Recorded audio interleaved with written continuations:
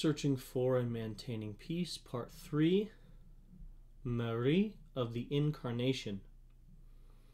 Abandonment to God's will.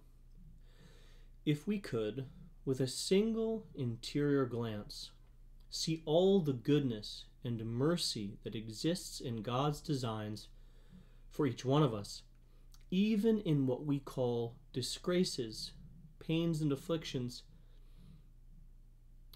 our happiness would consist in throwing ourselves into the arms of the divine will, with the abandon of a young child that throws himself into the arms of his mother.